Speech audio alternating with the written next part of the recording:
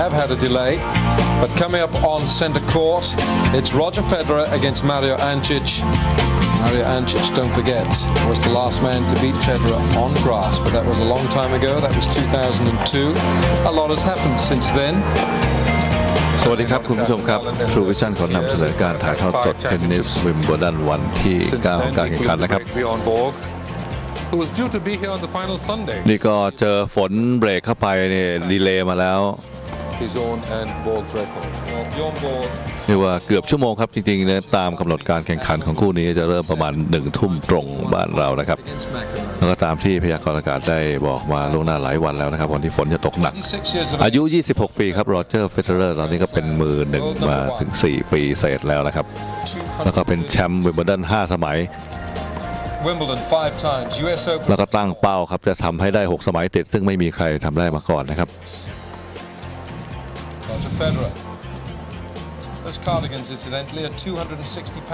แล้วเป้าใหญ่เขาก็คือแกรนด์สแลมตอนนี้12 รายการเลยครับ12 แกรนด์สแลมแล้วนะครับซึ่งพีท แซมพรัสทำได้สูงสุดคือ14 แกรนด์สแลมส่วนคนนี้ซูเปอร์มาริโอครับมาริโออันชิดอายุ 24 ปีครับมีความสูงถึง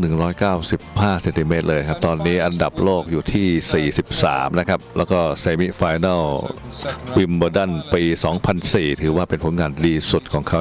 ขาในวิมเบิลดันนะครับแล้วก็ได้ชื่อว่าซูเปอร์มาริโอเพราะว่าเอาชนะเฟเดอร์ได้นะครับในรอบแรกของปี 2002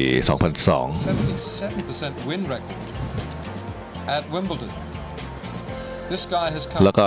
ก็คือคนนี้ครับที่สามารถเป็นคนสุดท้ายที่สามารถปราบโรเจอร์เฟเดอร์ได้ในวิมเบิลดันนะครับ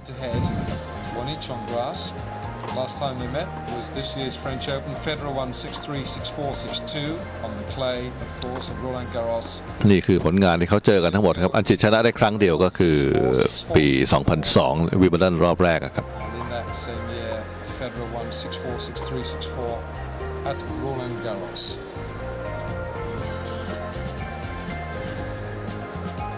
10-2 in the afternoon here in London. You're watching Star Sports.อากาศค่อนข้างเย็นนะครับดูการเฟเดอร์นี่ตั้งแต่รอบแรกถึง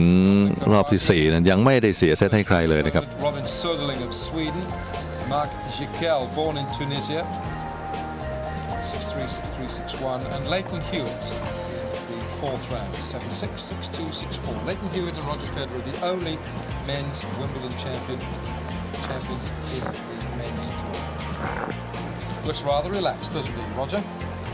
ดูผลงานของมาริโอ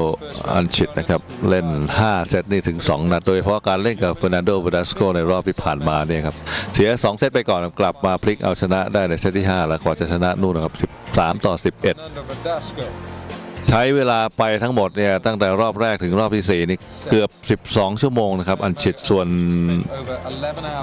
โรเจอร์เฟเดอร์ใช้เวลาไปประมาณ6 ชั่วโมงครึ่งครับตั้งแต่รอบแรกยันรอบที่4เจอกันครั้งล่าสุดก็เฟรนช์โอเพ่นที่ผ่านมานี่เองนะครับรอบ3เฟเดอร์ชนะไป3 เซตรวดคือตั้งแต่เล่นกันมาเนี่ย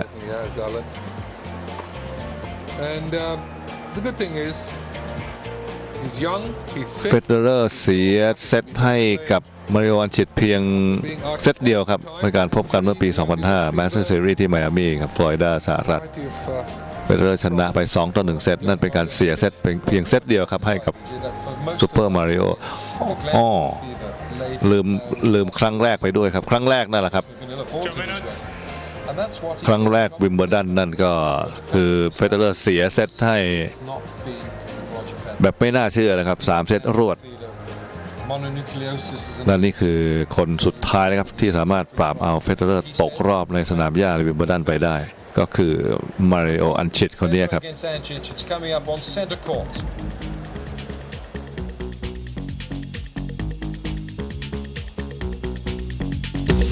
Welcome back. You're watching live coverage of the championship from Wimbledon, and of course, as you know, we're running entire West competition. There it is, www.espnstar.com.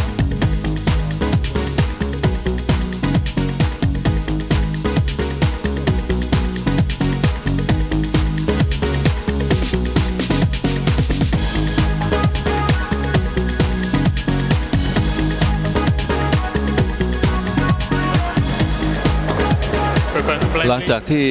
เฟเดอร์แพ้ในการพบกันครั้งแรกกับมาริโอ อันชิตในวิมเบิลดันรอบแรกปี 2002 ทั้งคู่ได้มีโอกาสมาล้างตากันอีกครั้งนะครับในวิมเบิลดันนี่ก็คือให้หลังมาอีก4ปีครับคือปี 2006 เจอกันคราวนี้รอบ8คนเฟเดอร์ครั้งแรกนั้นปี 2002 นั้นตกรอบแรกเนี่ยเขาประมาทครับเขาบอกว่าตอนนั้นเขาคิดเพียงแต่ว่าอันชิตนั้นน่าจะตีอยู่ที่ท้ายคอร์ตแล้วก็พยายามตีโต้ท้ายคอร์ตกับอันชิตก็เลยแพ้ไปเรียกว่า3เซตรวดเลยครับพอเจอกันรอบ8คนในปี 2006 เฟเดอร์กดเอาอันชิตตกรอบไปนะครับ3เซตรวดเช่นเดียวกัน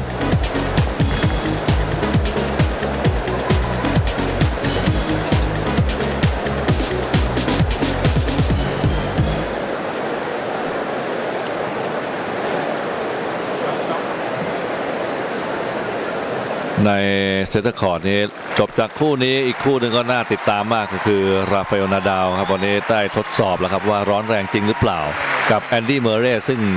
หลายคนบอกว่าเมอร์เรย์เองก็ยังยอมรับนะครับว่าเขาไม่เคยเล่นดีที่สุดในชีวิตมาในแมตช์ที่ผ่านมากับริชาร์ด กาสเก้ครับในรอบ4ที่ผ่านมาซึ่งกาสเก้ได้2เซตแรกเมอร์เรย์ทำท่าจะไปอยู่แล้วนะครับพลิกกลับมานิดเดียวครับเอาชนะได้แล้ววันนี้คอยดูเขาบอกว่าคนเชียร์ในวิมเบิลดันเนี่ยจะต้องมาถล่มทลายกันอีกครั้งหนึ่งครับเอาละครับเฟเดอร์เสิร์ฟก่อนครับเกมแรก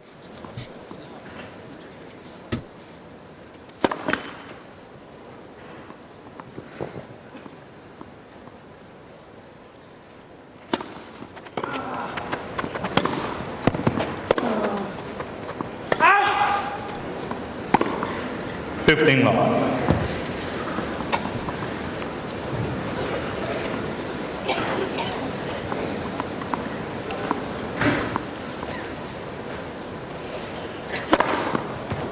ฝุ่นกระจุยขอดูโอ้โหในเวลาฝุ่นกระจุยนี่จริงๆไม่น่าขอดูนะครับถ้าอยากจะเช็คนี่ใช้วิธีของนาดาลได้คือเรียกเอาบอลนั้นมาดูว่ามีรอยฝุ่นแป้งหรือช็อกนั้นติดอยู่หรือเปล่าคือถ้าเห็นไม่เห็นแป้งติดก็ challenge ดูได้นะครับนี่ครับติดแป้งแน่นอนครับเพราะว่าฝุ่นกระจุยขึ้นมา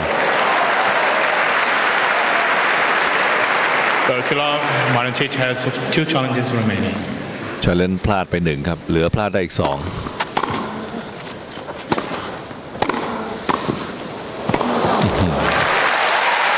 นี่ผม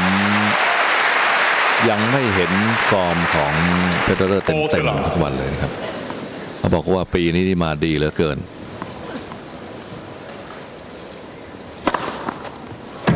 อีกแล้วครับที่เดิมลูกที่2แล้วก็ไม่เสียแต้มครับเพื่อเก็บเกมแรกไปก่อน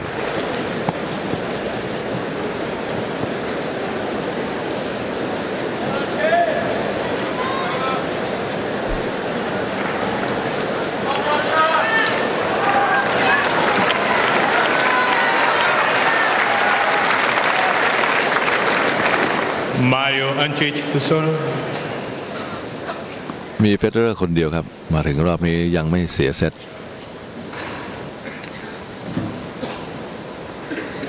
อันชิดในเกม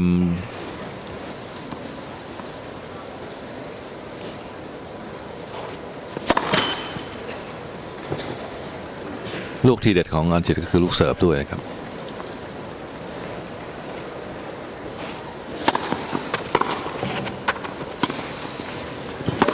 โดนผ่านแล้ววันนี้จะบุกโรเจอร์เนี่ยต้อง approach ต้องบีบให้ได้ครับนี่ลูกนี้ไม่ได้บีบเลยนะครับมีเฟเดอร์มีเวลาเตรียมตัวยิงผ่านมุมไหนก็ได้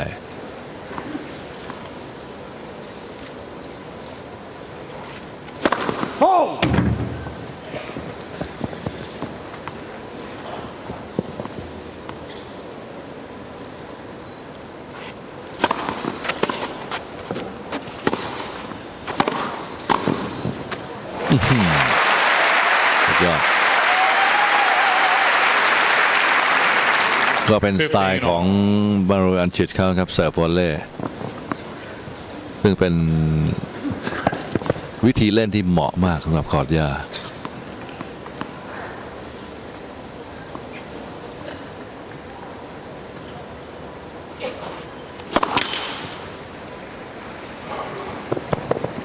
สูงกว่าเฟเดอร์นี่10 เซนติเมตรเลยนะครับเฟเดอร์185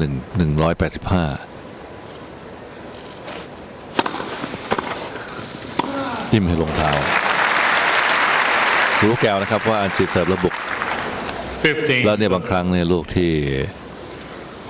จะเอาแต้มจาก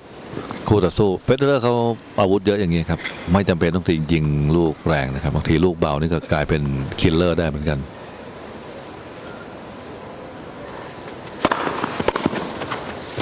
เจอบอลต่ำอีกแล้วโอ้โหนี่เสิร์ฟแรกลงแล้วขึ้นนะครับ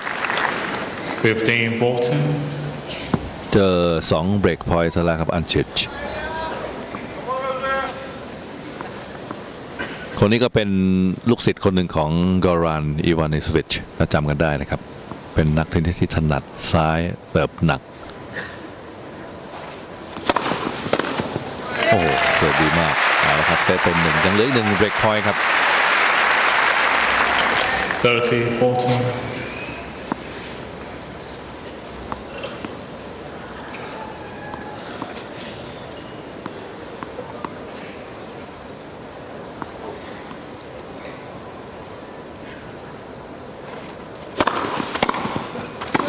้โหนี่เสิร์ฟดีแล้วครับเฟเดอร์รีเทิร์นด้วยแบ็คแฮนด์กดมาต่ำนั่นสิเสิร์ฟแรกลงไปเยอะแต่ว่ายังโดนเบรกดูครับเลตันฮิวิตแนะนำอันชิดบอกว่ามีทางเดียวที่จะชนะเฟเดอร์ได้คือต้องปัดเฟเดอร์ไม่ให้ตีถนัดครับหมายความว่าต้องดึงเฟเดอร์ให้ไปตีในโซนที่เฟเดอร์ตีไม่ถนัดก็ต้องดูครับว่าทำได้หรือเปล่า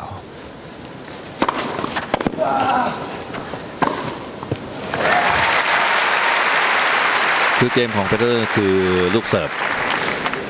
แน่นอนเลยนะครับบนคอร์ตหญ้าหรือว่าเป็นฮาร์ดคอร์ตก็แล้วแต่เสิร์ฟดีแล้วได้บอลไล่น้ำหนักมาแล้วเขาก็ยิงลูกหนัก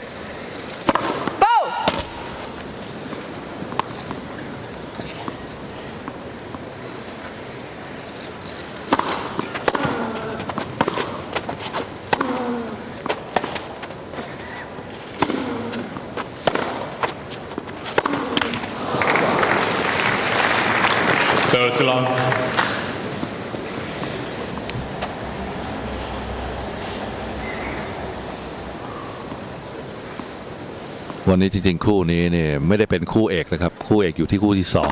2ได้เอคู่ที่3นะครับคอยดูนะครับเพราะว่าจริงๆเนี่ยเฟเดอร์เป็นมือ1ก็จริงนะครับแต่ว่าด้วยการคาดคะเนของบรรดาเซียนๆบอกว่าวันนี้เฟเดอร์น่าจะผ่านอันชิชได้ไม่ยากในขณะเดียวกันนะครับนาดาวกับเมเร่เนี่ยเขาบอกว่า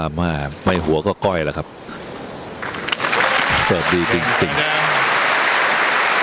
โอ้โหยังไม่เสียคะแนนในเกมเสิร์ฟตัวเองเลยครับนำ 3-0 แล้วครับ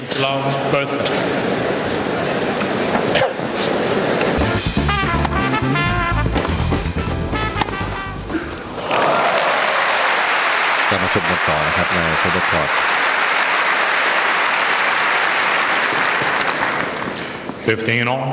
15 เท่ากันครับ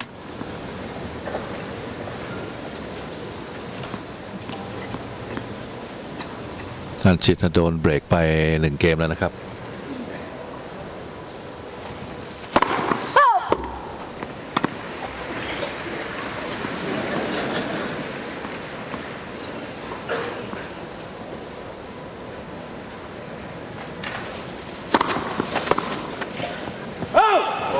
บอลติดขึ้นสูงแล้วเลี้ยวด้วยครับ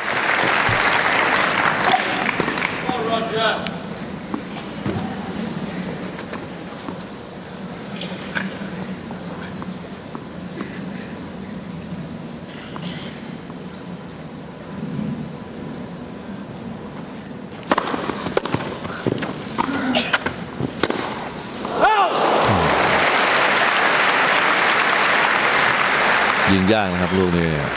ถ้ายิงแรงเนี่ยยากคือถ้ายิงแพสซิ่งช็อตนี่ลูกที่ง่ายสุดคือการปั่นแบ็คแฮนด์ท็อปสปินครอสสั้น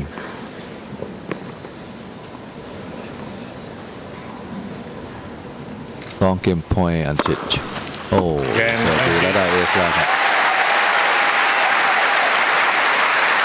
ได้ขึ้นบอร์ดแล้วครับ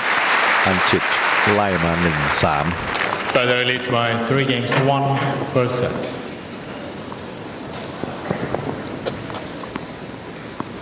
ปัญหาเรื่องฝนโอ้ยังมีนะครับแล้วก็พรุ่งนี้ยังมีวันนะครับต้องลุ้นนะครับ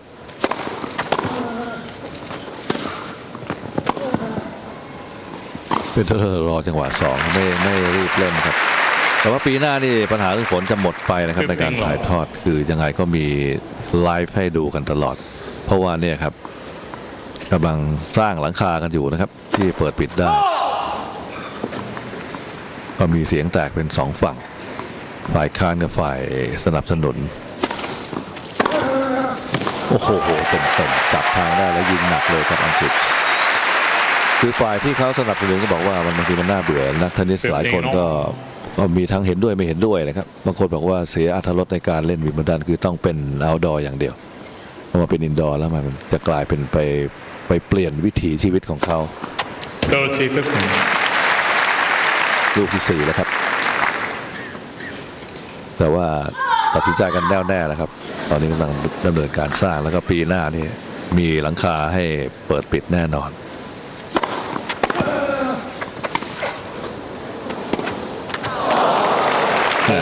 สไลด์ไปอันชิดพยายามสไลด์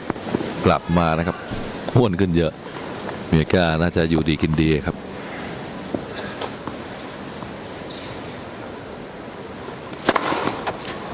โอ้โหชอบเหลือเกินนะครับเส้นกลางเนี่ยลูกที่5แล้วครับเฟเดอร์นำ 4-1 It's about 4 games to 1 per set. It's still okay because we have some lights here. They will tell me. Welcome back to Star Sports Live coverage. ควอเตอร์ไฟนอลคู่แรกครับในเซนต์คอร์ดวันนี้ครับโรเจอร์เฟเดอร์มือ1กำลังพบกับมาริโออันชิชมือ43ตอนนี้ครับต้องเอาบรรดาพวกเรฟเฟอรีนะครับผู้ตัดสินชี้ขาดในลงมาดูเพราะว่าฝนยังตกมานะครับจะต้องหยุดอีกหรือเปล่า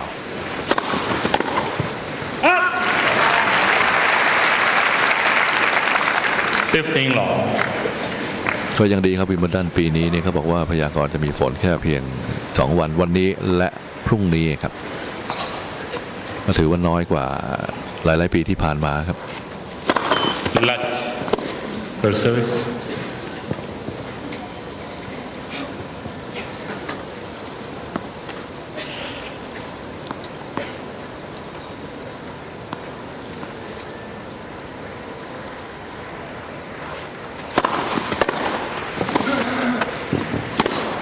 ยิงดูครับยิงแรงครับ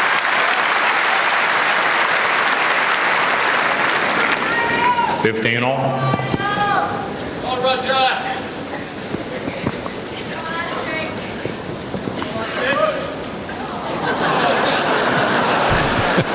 Thank you. Thank you. เรือพยักหน้าให้กองเชียร์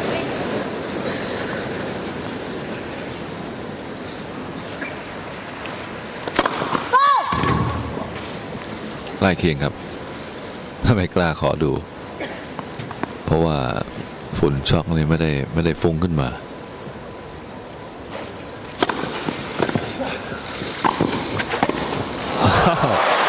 เนี่ยครับแบ็คแฮนด์วอลเลย์สูงและไกลตัวด้วยนะครับยิ่งสูงนะครับยิ่งกระแทกยิ่งไม่มีแรงนะครับ15-13 แบ็คแฮนด์วอลเลย์ที่ทรงประสิทธิภาพคืออยู่ระดับหัวไหล่นะครับหัวไหล่ลงมาถึงใต้เรานมเล็กน้อยอันนั้นนะครับจะแรงได้แต่ว่าพอขึ้นไปสูงแล้วยากการเล่นยากบางทีต้องเสี่ยงสะบัดข้อซึ่งเป็นลูกที่เสี่ยงนะครับมีสิทธิ์เสียเยอะโอ้โดนลงเท้าแล้วยิงอีกแล้วโอ้เป็นเลิศยิงติดนิดเดียวเนี่ยน่าจะเป็นลูกแรกครับลูกแรกที่เฟเดอร์พลาดเอง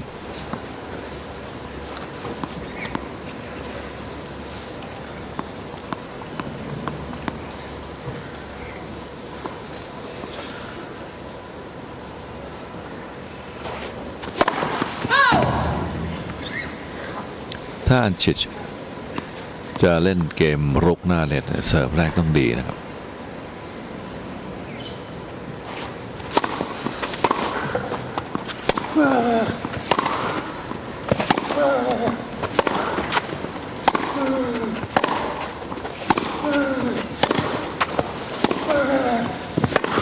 ลูกชอบเลยครับ running backhand และยิงคอร์สสั้นแบบนี้ลูกชอบของโรเจอร์เลย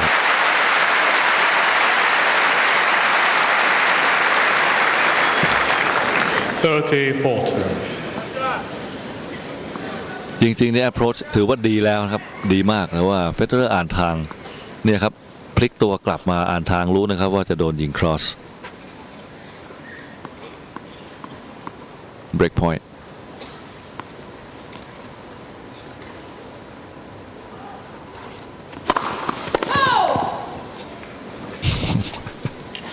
อันชิดตัวสูงนะครับ195เซนติเมตรเสิร์ฟหนักด้วยแต่ว่าวันนี้เสิร์ฟแรกยังได้ผลน้อยนะครับ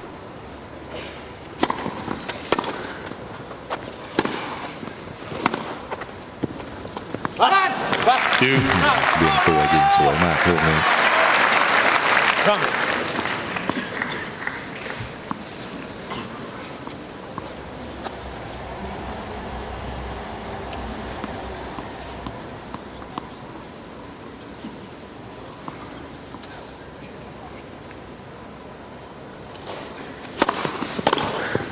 โอ้โหดูครับเสิร์ฟฉีกเสิร์ฟแรกด้วยฉีกมากด้วยครับเฟเดอร์อ่านถูกทางครับไม่ทราบว่าอ่านยังไงนะครับอ่านถูกทางแล้วดูครับลูกนี้ไม่ใช่เบาครับเสิร์ฟแรงด้วยฉีกด้วยอ่านถูกทางแล้วตีท็อปสปินครอสผ่านหน้าตาเฉยเลยครับ break point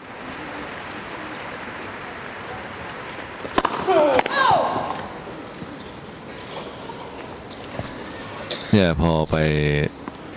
เสิร์ฟแรกลงไปดีแล้วไม่ได้แต้มเนี่ยทำให้อันชิชกดดันนะครับ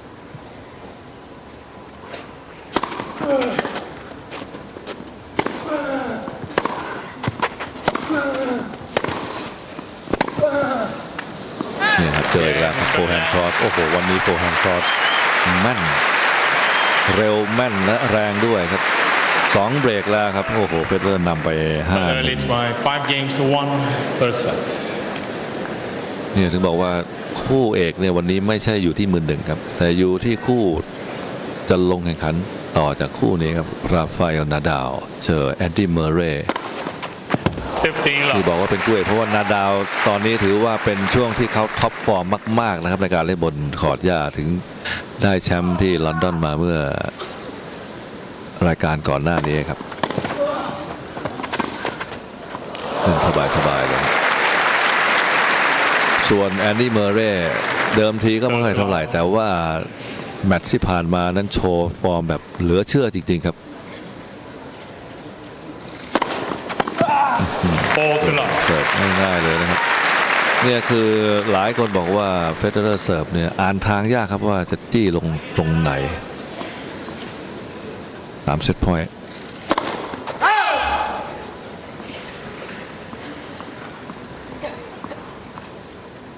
เสิร์ฟแรกวันนี้ 81% ครับที่ลงดูครับว่าใช้เวลาเท่าไหร่ 6-1 เลยครับเซตแรกเร็วมาก20 นาทีนั่นเองครับ by 6 games to 1 new balls please เริ่มกันใหม่ครับมาริโออันชิชเป็นฝ่ายเสิร์ฟครับ thank you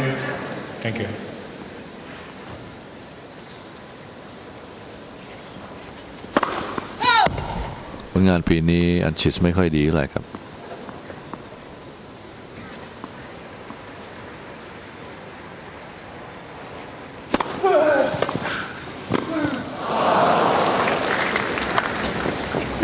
ช่วงต้นปีดีครับได้เข้าชิงรายการที่มักเซยซึ่งเป็นอินโดฮาร์ดคอร์ตไปแพ้แอนดี้เมเรย์ครับหลังจากนั้นก็ไปเข้ารอบเซมิที่ซาเกร็บเป็นฮาร์ดคอร์ตที่เดียวกันครับในประเทศเขาเองครับโครเอเชียแพ้เพื่อนร่วมชาติคืออีวาน ลูบิชิชโอ้เสิร์ฟดีมากหลังจากนั้นนี่ตกรอบ3รอบ2มาเรื่อยๆครับแล้วก็อุ่นเครื่องคอร์ตหญ้า2รายการตกรอบ3ที่ลอนดอนแล้วก็รอบควอเตอร์ที่เฮอร์เจนบอสในเนเธอร์แลนด์ครับ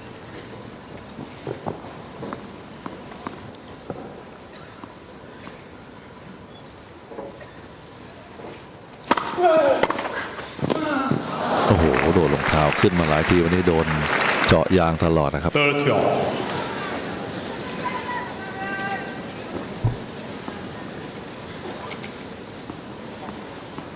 นี่แคมป์ของอันชิช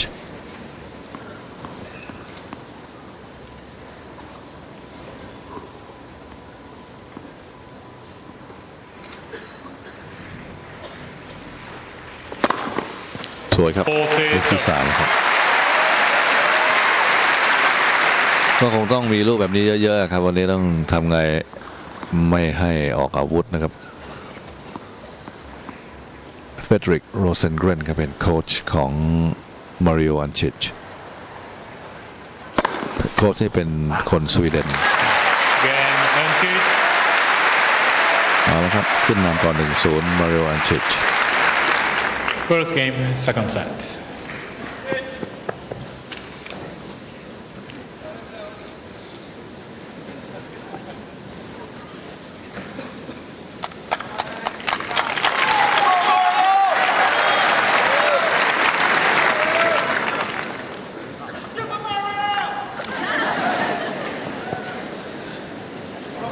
Sunshine.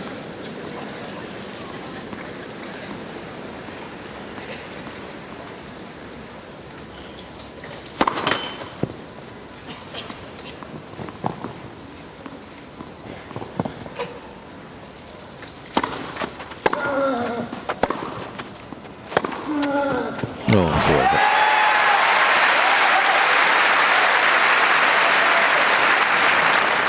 Love 15.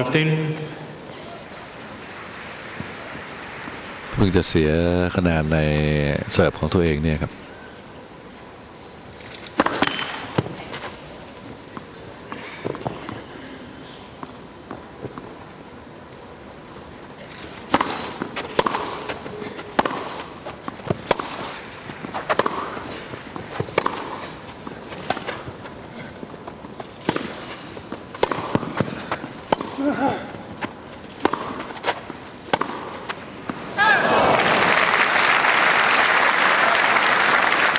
วันนี้แบ็คแฮนด์เฟเดอร์เสียไปครั้งเดียวคือลูกแทงสไลด์แล้วก็ล้นเส้นหลังไปนิดเดียวครับดูครับเธอเปิดคอร์ดหัวขมำเลย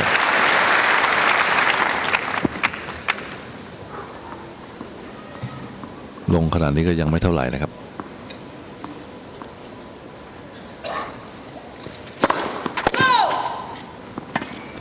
ตอนนี้เนี่ยเสิร์ฟแรกลงไป 70% นะครับอันชิดแค่ 52%แต่ว่าเฟเดอร์เสิร์ฟลงไปแล้วเนี่ยได้แต้ม 100% เสิร์ฟแรกลงไปแล้วได้แต้ม 100% เลยครับ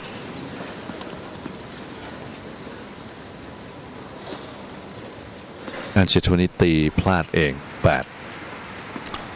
เฟเดอร์ตีพลาดเองไปแค่2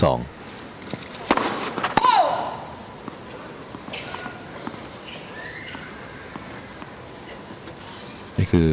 แอนเดอร์จาริตครับเป็น Chief Referee 1 เกมเท่ากันก็เนี่ยครับพวกนี่ก็จะเป็นตัดสินใจนะครับว่าโอ้โดนสั่งแล้วสั่งคลุมผ้าแล้วครับตกมามากเกินไปเดี๋ยวสนามจะลื่นนะครับรีบคุมไว้ก่อนวันนี้น่าจะมีบรรยากาศแบบนี้มาขั้นอยู่เรื่อยๆครับทำให้พวกเรารำคาญกันเล่นๆยังไงมาดึงไว้ก่อนเพราะว่า